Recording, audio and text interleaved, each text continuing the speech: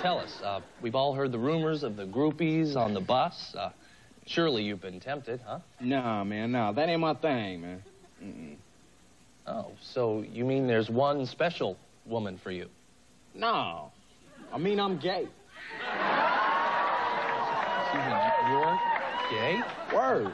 Yo, man, when I'm sexing up the fellas. I knock boots, not pumps, you know what I'm saying? Actually, yeah, I do get the visual on that.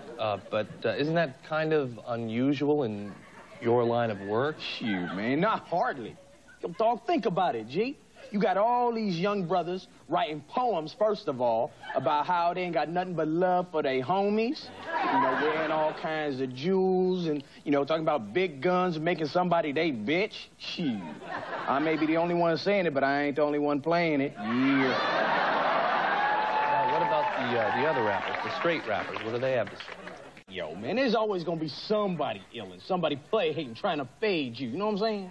Yeah, well, I think I do. I mean, because if there's one thing I hate, it's to be faded. Whoa. Hey, man, I've been known to bust a cat behind somebody saying my Rolex is fake.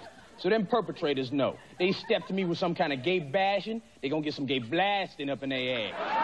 Not in a good way. Well, I hope nobody says anything to you here today, because then I'll become an accessory. Yeah, man, you straight bugging. And I am straight. Well, DEF CON, I'd like to thank you for coming out here, literally, on our show tonight. And I understand you're going to finish us off with a little bit of a song. Yeah, this right here is something the record company wouldn't let me put on the first album, but tonight we gonna tear it up. All right, ladies and gentlemen, give it up for Mr. DEF CON 1.